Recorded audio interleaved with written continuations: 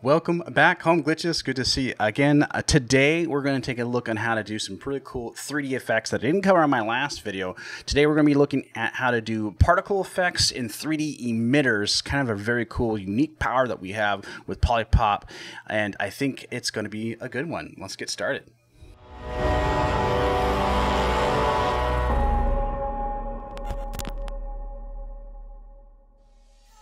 Welcome back to my YouTube. Appreciate you swinging back and swinging by. If you haven't done so already, help me out and smash all my socials. It really helps me out in the channel, and I keep on making good stuff for you to watch, so it's always good there. If you haven't checked out my last video, you might get a little bit lost on what this is. So if you're asking yourself, what exactly is Polypop? Well, it is kind of the best of all worlds. It's its own broadcasting software where you can go live. You can go ahead and make a canvas. It has Twitch integration alerts. It's got Elgato Stream Deck plugins, and it works a little bit everywhere, and they keep on adding things to it. So I'm really excited to see where this is going, and it's really cool to see a program that's got some really unique features such as actual 3D environment and physics and shadows and things like that, because not any other broadcasting software that I know actually has it. And if somebody does have something like that, let me know, because I'd love to cover it as well. Anyways, that's a mouthful. I know it's crazy. Let me go ahead and jump into today's video. We're covering emitters and particle effects and those types of features in Polypop. Let's get started. Okay, we are back in Polypop. I've got basically what we had before for a starting point, just a basic background through NDI and my webcam pulled through. I am going to do one thing here with my webcam while I've got it up, and that is the chroma filter. Somebody was asking about it before.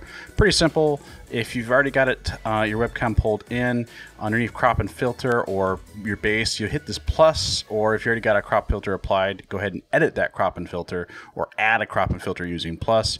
And then when you're in this screen, you can adjust your crop, or you can add filters on the right hand side by hitting plus, and then you get lots of different types of elements in things as well. I'm just going to go ahead and add a chroma key real fast. That's what you need for a green screen. You pick your chroma color, which I already have set up somewhere similar to your background. If you got green screen, blue screen, da-da-da-da-da. That's not even close to what mine is, but basically once you get it in there, you adjust these sliders until it grows nice and gray. Maybe adjust that one a little bit, and that's really all you need to do to set up your chroma key green screen effect, whatnot, and just play around with the sliders until you get an effect that you want. You can see I still have some fuzziness going off, but that's fine for me. Anyways, today we're going to be playing with emitters. Let's get right into that. I think I'm going to start playing with the particles as well. You can bring in particles using this guy over here. Sorry if you didn't see where I was at. I'm just adding a scene line underneath the scene layout. I'm hitting plus. You can add your own 3D particles here, or you can use some of the pre-mades that are in the system. You can adjust the pre-mades if you want as well. So if you see one that kind of fits your play style, you can use one of those, or you can generate it from the beginning. So let's go ahead and generate one from the beginning and show you what it looks like. The base is this nice little node here, which is invisible when you go live, but if you hit burst, emit burst, it will give you a nice little burst of color. And honestly, you can play around with the size. It's on circles right now. You can make it square. You can change the size. You can even give it texture. So if you want, I can pick a texture object such as my camera, and then when it emits a burst, you actually get little tiny camera instances of yourself. So that's kind of cool. I'm gonna go ahead and use this as well for our next set of effects.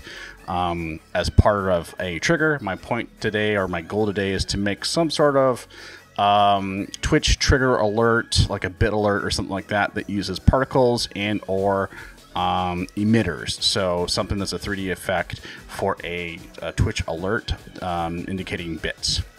So anyways, the best way to explain some of these things is to play around with them and see what fits your fancy. I can change the size, I can change the force, I can add some extra mods, like make it emit continuously or on move or things of that nature.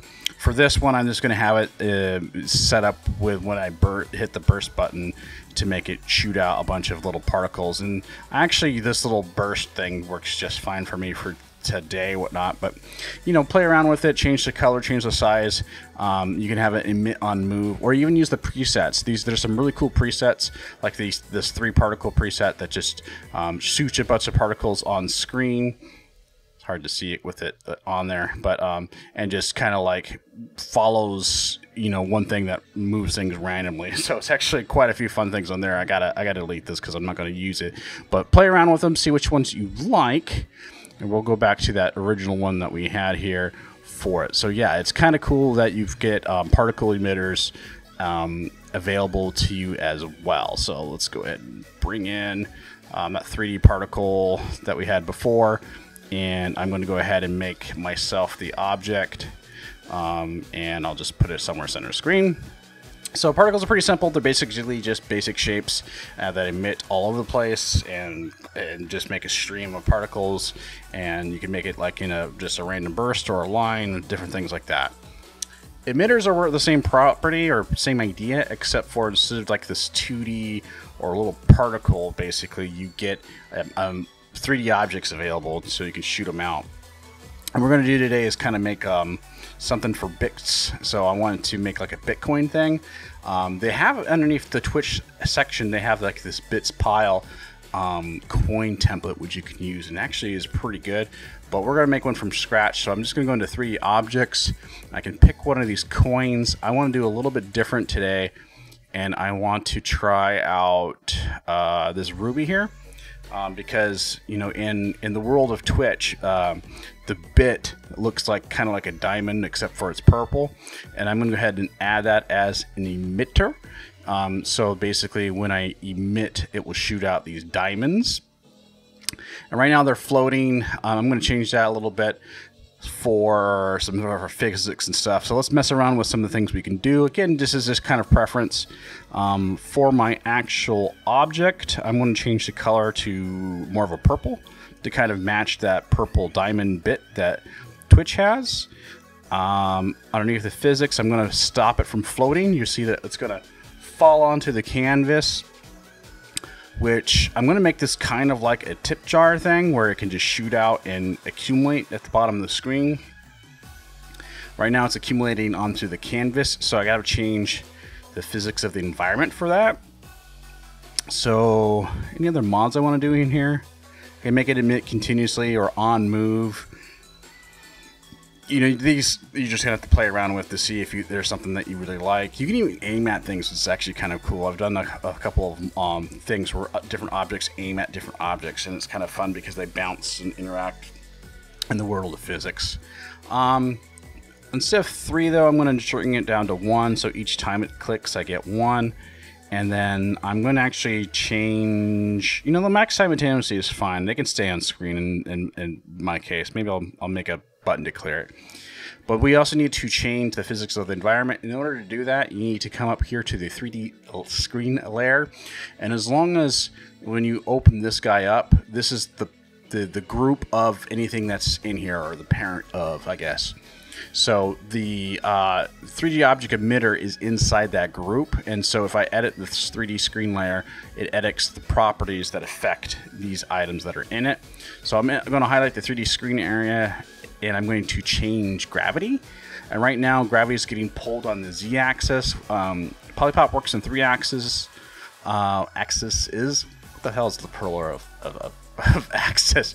So y is top to bottom, x is left to right, and the z-axis is closest to farthest, I guess is the best way to put it. So if you are coming into the camera or going away from the camera, basically is the z-axis. And you can actually change things like the angle of light and all these different random things, your camera zoom, quite a bit of things you can kind of do to make this work. So instead of changing the scale, I can change the camera zoom, for example.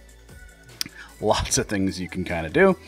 I'm going to change gravity from the z-axis to 0. And from the y-axis, I think you have to go into the negatives here. Yeah, positive goes to the top of the screen, and negative goes to the bottom of the screen. And that's kind of what I wanted to do, is I wanted to shoot out one of these little diamonds and pop to the bottom of the screen, which kind of works out pretty cool. I don't like how it's shooting straight up and down, so I'm going to take the object itself, the emitter, and I'm going to mess with its rotation and stuff. I think I'm going to move it to the side a little bit. You know what? Let's make it constantly move, actually. So I'm going to give it a mod. Down here? Yeah, down here. We're going to give it a move action. And that move action is going to be... I have to expand it. It's one thing that takes a little bit of getting used to, is moving it around and stuff like that. Is there a random move? Random move, actually, is what I want.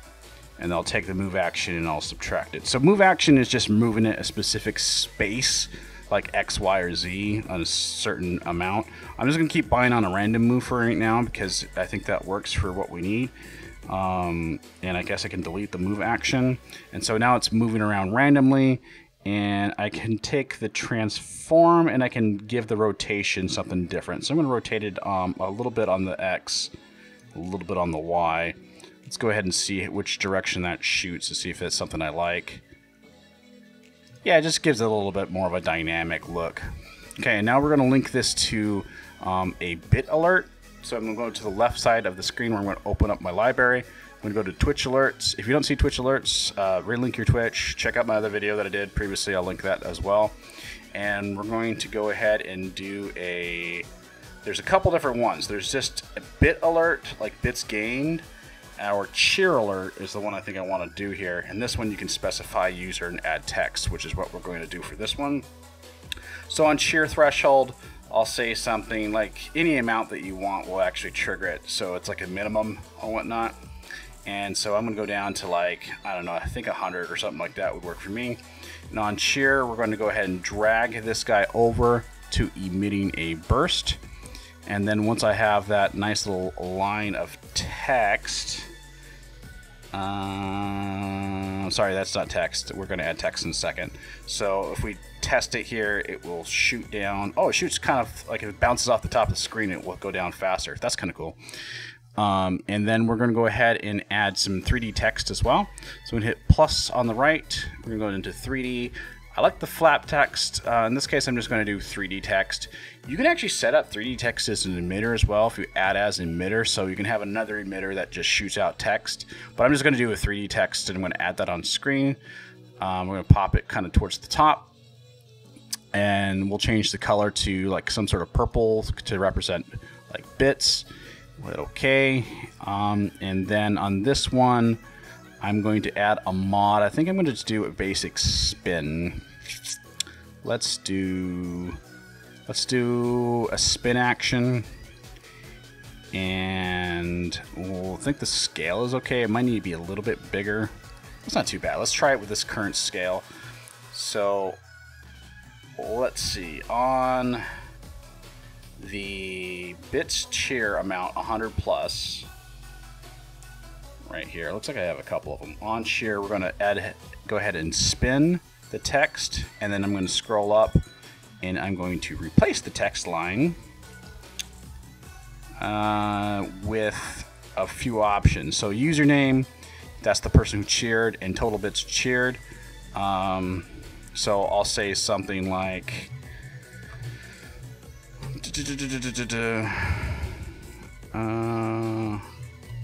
thank you. And then if you ever lose any of the API or whatnot, you can just click on the arrow and add it. Username. I don't like the total bits used, so I'll take that out.